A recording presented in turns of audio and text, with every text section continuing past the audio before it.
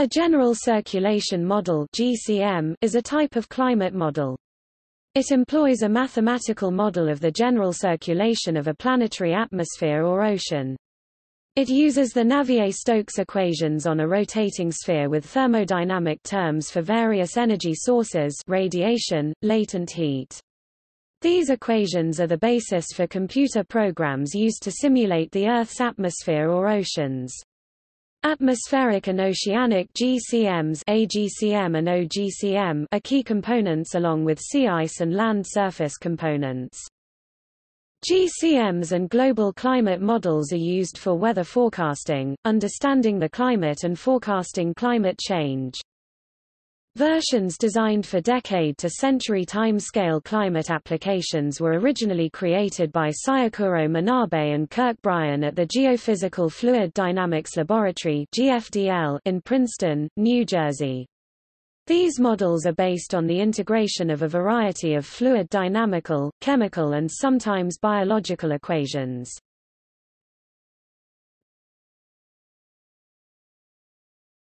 Topic: Terminology. The acronym GCM originally stood for General Circulation Model. Recently, a second meaning came into use, namely Global Climate Model. While these do not refer to the same thing, general circulation models are typically the tools used for modeling climate, and hence the two terms are sometimes used interchangeably. However, the term, global climate model, is ambiguous and may refer to an integrated framework that incorporates multiple components including a general circulation model, or may refer to the general class of climate models that use a variety of means to represent the climate mathematically.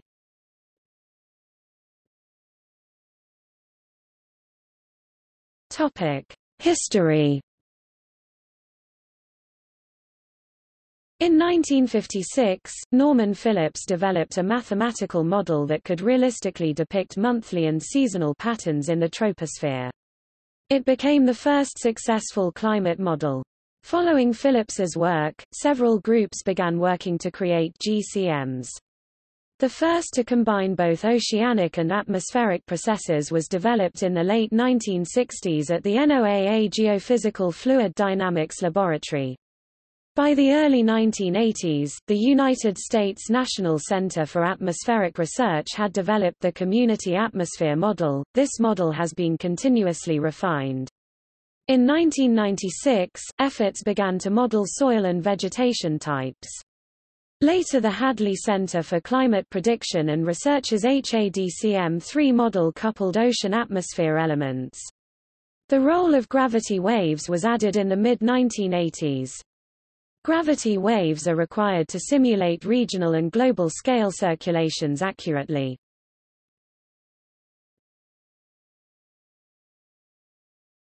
Topic: Atmospheric and oceanic models.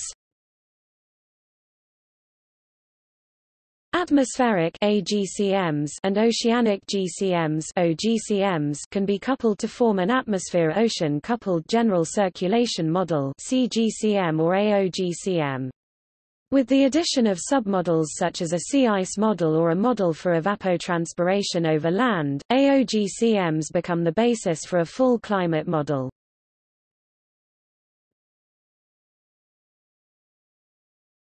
Topic: Trends. A recent trend in GCMs is to apply them as components of Earth system models, e.g. by coupling ice sheet models for the dynamics of the Greenland and Antarctic ice sheets, and one or more chemical transport models (CTMs) for species important to climate. Thus a carbon CTM may allow a GCM to better predict anthropogenic changes in carbon dioxide concentrations. In addition, this approach allows accounting for inter-system feedback, e.g. chemistry climate models allow the possible effects of climate change on ozone hole to be studied. Climate prediction uncertainties depend on uncertainties in chemical, physical and social models. See IPCC scenarios below. Significant uncertainties and unknowns remain, especially regarding the future course of human population, industry and technology.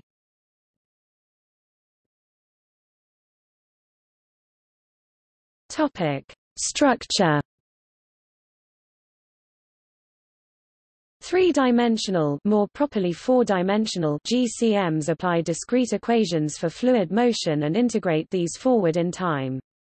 They contain parameterizations for processes such as convection that occur on scales too small to be resolved directly.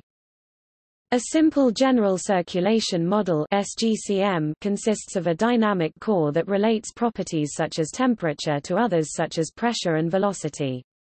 Examples are programs that solve the primitive equations, give an energy input and energy dissipation in the form of scale-dependent friction, so that atmospheric waves with the highest wavenumbers are most attenuated. Such models may be used to study atmospheric processes, but are not suitable for climate projections. Atmospheric GCMs (AGCMs) model the atmosphere and typically contain a land surface model as well, using imposed sea surface temperatures (SSTs). They may include atmospheric chemistry.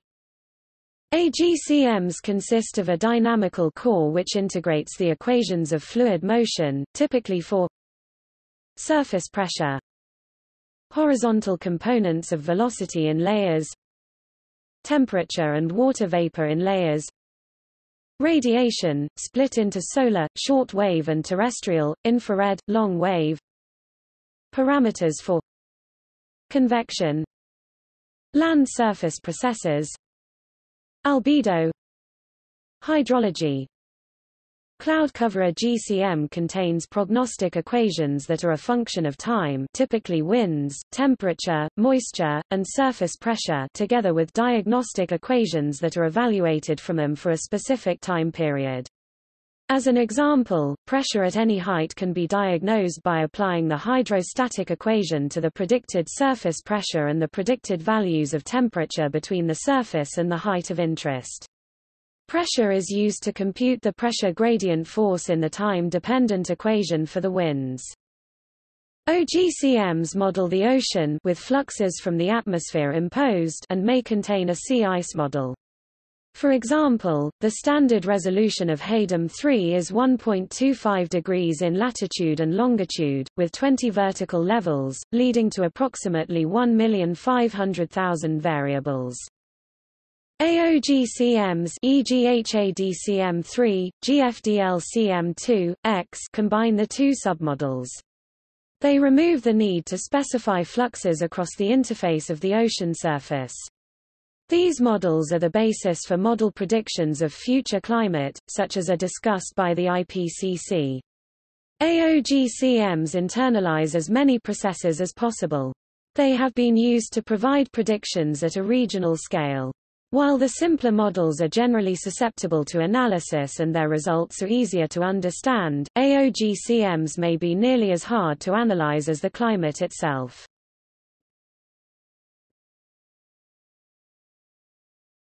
Topic: Grid. The fluid equations for AGCMs are made discrete using either the finite difference method or the spectral method. For finite differences, a grid is imposed on the atmosphere.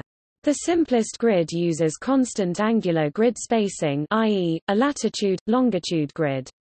However, non-rectangular grids, e.g., icosahedral, and grids of variable resolution are more often used. The LMDZ model can be arranged to give high resolution over any given section of the planet.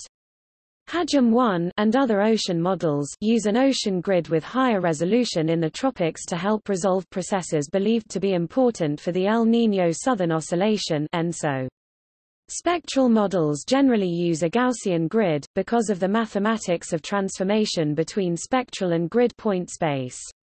Typical AGCM resolutions are between 1 and 5 degrees in latitude or longitude. HADCM3, for example, uses 3.75 in longitude and 2.5 degrees in latitude, giving a grid of 96 by 73 points, 96 by 72 for some variables, and has 19 vertical levels. This results in approximately 500,000 basic variables, since each grid point has 4 variables U, V, T, Q, though a full count would give more clouds, soil levels. HAJM 1 uses a grid of 1.875 degrees in longitude and 1.25 in latitude in the atmosphere. HIGEM, a high-resolution variant, uses 1.25 by 0.83 degrees respectively. These resolutions are lower than is typically used for weather forecasting. Ocean resolutions tend to be higher, for example HADCM3 has 6 ocean grid points per atmospheric grid point in the horizontal. For a standard finite difference model, uniform grid lines converge towards the poles. This would lead to computational instabilities CCFL condition, and so the model variables must be filtered along lines of latitude close to the poles. Ocean models suffer from this problem too, unless a rotated grid is used in which the North Pole is shifted onto a nearby landmass. Spectral models do not suffer from this problem. Some experiments use geodesic grids and icosahedral grids, which, being more uniform, do not have pole problems. Another approach to solving the grid spacing problem is to deform a Cartesian cube such that it covers the surface of a sphere.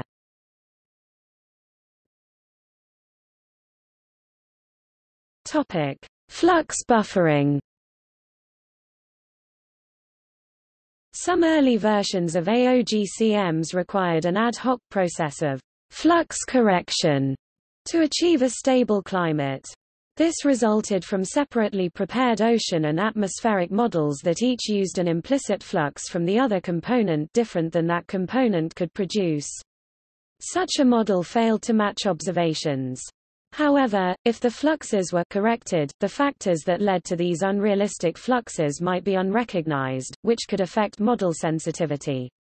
As a result, the vast majority of models used in the current round of IPCC reports do not use them.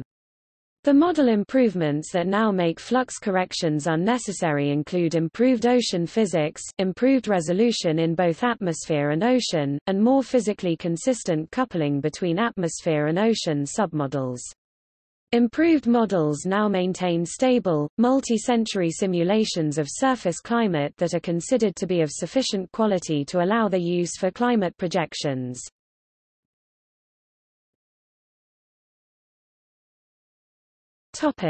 Convection. Moist convection releases latent heat and is important to the Earth's energy budget. Convection occurs on too small a scale to be resolved by climate models, and hence it must be handled via parameters. This has been done since the 1950s. Akio Arakawa did much of the early work, and variants of his scheme are still used, although a variety of different schemes are now in use. Clouds are also typically handled with a parameter, for a similar lack of scale. Limited understanding of clouds has limited the success of this strategy, but not due to some inherent shortcoming of the method.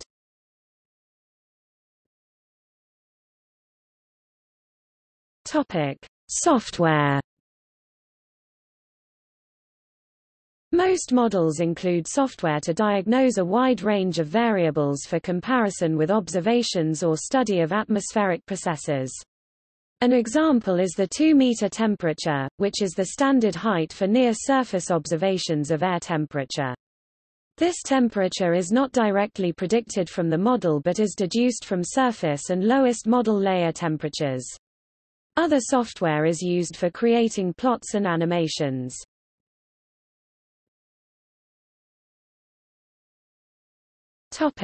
Projections.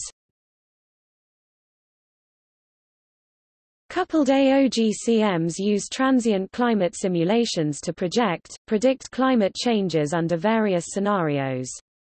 These can be idealized scenarios, most commonly, CO2 emissions increasing at 1% per year, or based on recent history, usually the IS-92A, or more recently the SRES scenarios. Which scenarios are most realistic remains uncertain. The 2001 IPCC Third Assessment Report Air Figure 9.3 shows the global mean response of 19 different coupled models to an idealized experiment in which emissions increased at 1% per year. Figure 9.5 shows the response of a smaller number of models to more recent trends. For the 7 climate models shown there, the temperature change to 2100 varies from 2 to 4.5 degrees Celsius with a median of about 3 degrees Celsius. Future scenarios do not include unknown events, for example, volcanic eruptions or changes in solar forcing. These effects are believed to be small in comparison to greenhouse gas (GHG) forcing in the long term, but large volcanic eruptions, for example, can exert a substantial temporary cooling effect. Human GHG emissions are a model input, although it is possible to include an economic, technological submodel to provide these as well. Atmospheric GHG levels are usually supplied as an input, though it is possible to include a carbon cycle model that reflects vegetation and oceanic processes to calculate such levels.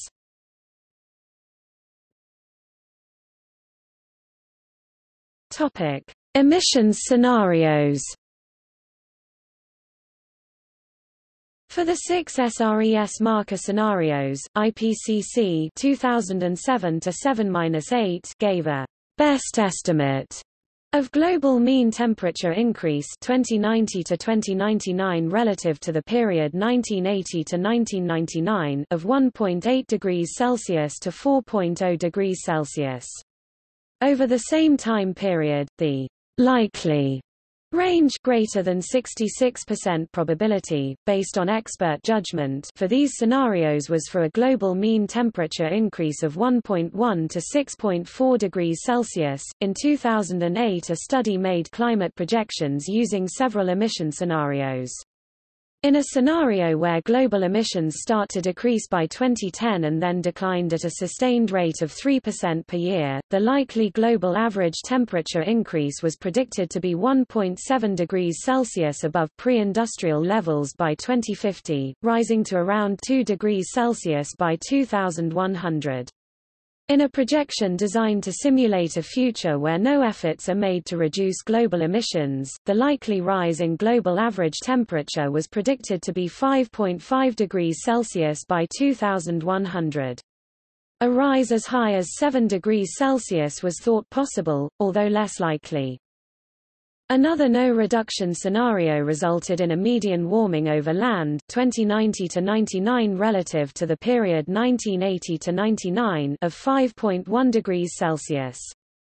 Under the same emissions scenario but with a different model, the predicted median warming was 4.1 degrees Celsius.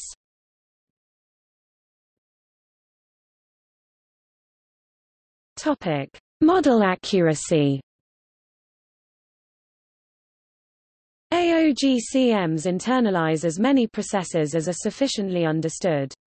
However, they are still under development and significant uncertainties remain. They may be coupled to models of other processes, such as the carbon cycle, so as to better model feedbacks.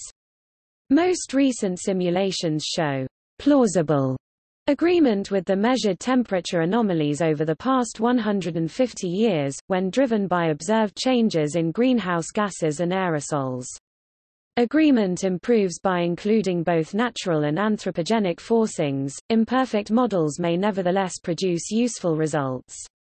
GCMs are capable of reproducing the general features of the observed global temperature over the past century. A debate over how to reconcile climate model predictions that upper air tropospheric warming should be greater than observed surface warming, some of which appeared to show otherwise, was resolved in favor of the models, following data revisions.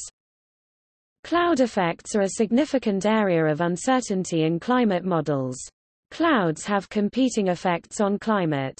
They cool the surface by reflecting sunlight into space, they warm it by increasing the amount of infrared radiation transmitted from the atmosphere to the surface. In the 2001 IPCC report, possible changes in cloud cover were highlighted as a major uncertainty in predicting climate. Climate researchers around the world use climate models to understand the climate system. Thousands of papers have been published about model-based studies. Part of this research is to improve the models. In 2000, a comparison between measurements and dozens of GCM simulations of ENSO-driven tropical precipitation, water vapor, temperature, and outgoing longwave radiation found similarity between measurements and simulation of most factors. However, the simulated change in precipitation was about 1/4 less than what was observed. Errors in simulated precipitation imply errors in other processes, such as errors in the evaporation rate that provides moisture to create precipitation. The other possibility is that the satellite-based measurements are in error. Either indicates progress is required in order to monitor and predict such changes. A more complete discussion of climate models is provided in the IPCC's third assessment report. The model mean exhibits good agreement with observations. The individual models often exhibit worse agreement with observations. Many of the non-flux adjusted models suffered from unrealistic climate drift up to about 1 degree Celsius century in global mean surface temperature.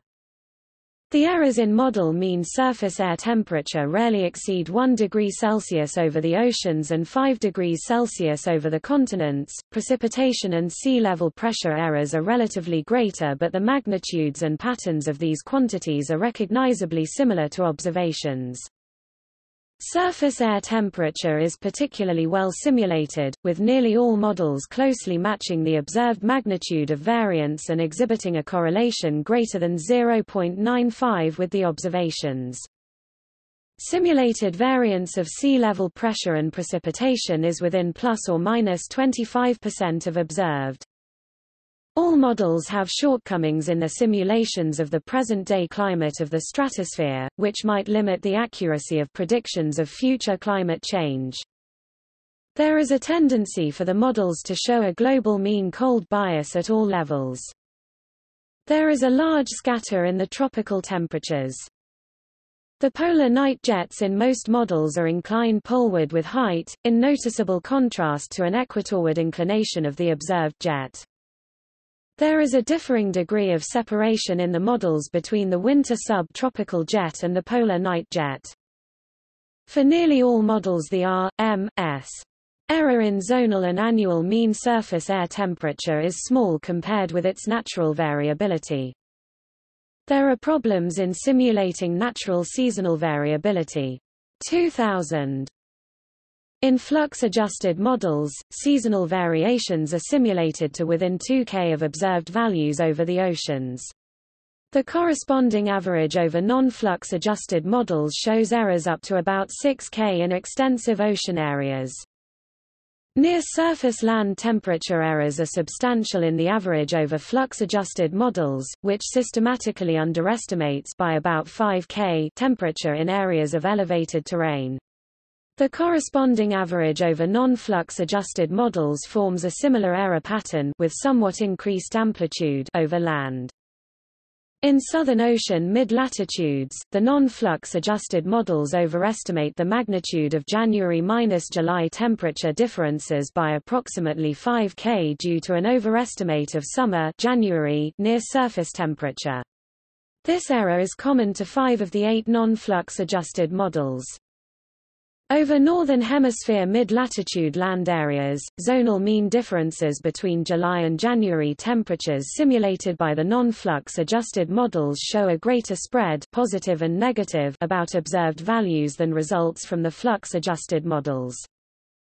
The ability of coupled GCMs to simulate a reasonable seasonal cycle is a necessary condition for confidence in their prediction of long-term climatic changes such as global warming, but it is not a sufficient condition unless the seasonal cycle and long-term changes involve similar climatic processes. Coupled climate models do not simulate with reasonable accuracy clouds and some related hydrological processes, in particular those involving upper tropospheric humidity. Problems in the simulation of clouds and upper tropospheric humidity remain worrisome because the associated processes account for most of the uncertainty in climate model simulations of anthropogenic change. The precise magnitude of future changes in climate is still uncertain. For the end of the 21st century, 2071 to 2100, for SRES scenario A2, the change of global average SAT change from AOGCMs compared with 1961 to 1990 is plus 3.0 degrees Celsius (5.4 degrees Fahrenheit), and the range is plus 1.3 to plus 4.5 degrees Celsius (plus 2.3 to 8.1 degrees Fahrenheit).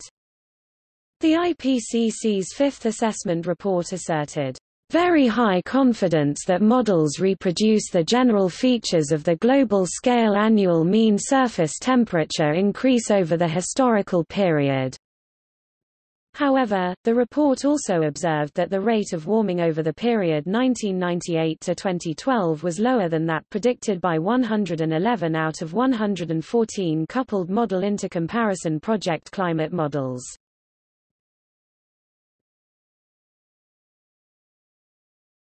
Topic: Relation to weather forecasting.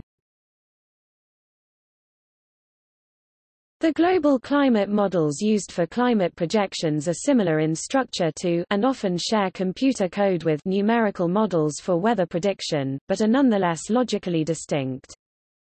Most weather forecasting is done on the basis of interpreting numerical model results. Since forecasts are short, typically a few days or a week, such models do not usually contain an ocean model but rely on imposed SSTs. They also require accurate initial conditions to begin the forecast. Typically these are taken from the output of a previous forecast, blended with observations. Predictions must require only a few hours, but because they only cover a 1 week, the models can be run at higher resolution than in climate mode. Currently the ECMWF runs at 9 km (5.6 miles) resolution as opposed to the 100 to 200 km (62 to 124 mi) scale used by typical climate model runs. Often local models are run using global model results for boundary conditions, to achieve higher local resolution. For example, the Met Office runs a mesoscale model with an 11 km (6.8 miles) resolution covering the UK, and various agencies in the US employ models such as the NGM and NAM models. Like most global numerical weather prediction models such as the GFS, global climate models are often spectral models instead of grid models. Spectral models are often used for global models because some computations in modeling can be performed faster, thus reducing run times.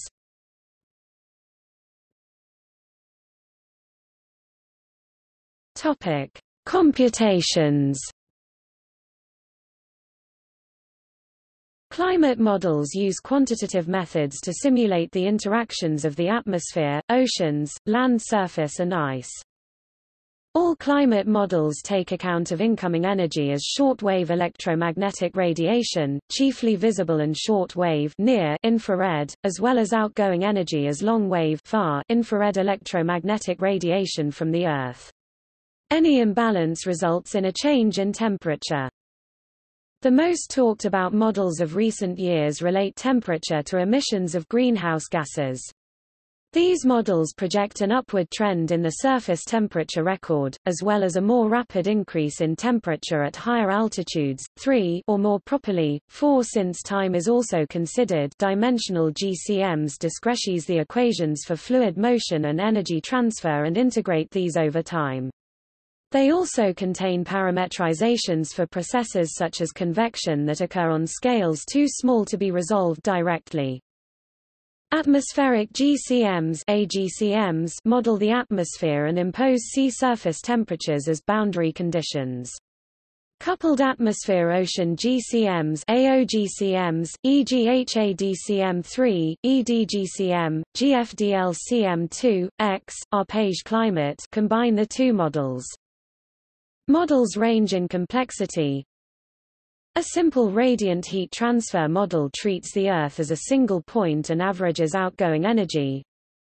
This can be expanded vertically, radiative-convective models, or horizontally. Finally, coupled atmosphere-ocean-sea ice global climate models discrecies and solve the full equations for mass and energy transfer and radiant exchange. Box models treat flows across and within ocean basins. Other submodels can be interlinked, such as land use, allowing researchers to predict the interaction between climate and ecosystems.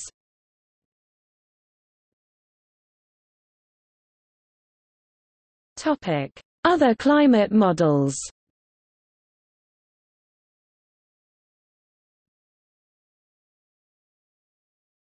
Topic: Earth system models of intermediate complexity (EMICs). The Climate 3 model uses a 2.5-dimensional statistical dynamical model with 7.5 degrees times 22.5 degrees resolution and time step of 1/2 a day. An oceanic submodel is MOM3 modular ocean model with a 3.75 degrees times 3.75 degrees grid and 24 vertical levels.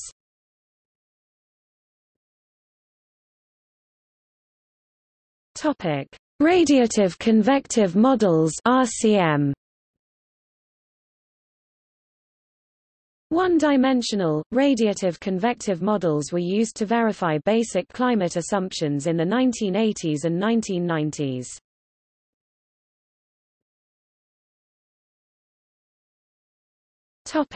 See also: Atmospheric Model Intercomparison Project (AMIP), Atmospheric Radiation Measurement (ARM) in the US, Earth Simulator, Global Environmental Multiscale Model, Ice Sheet Model, Intermediate General Circulation Model, NCAR, Prognostic Variable.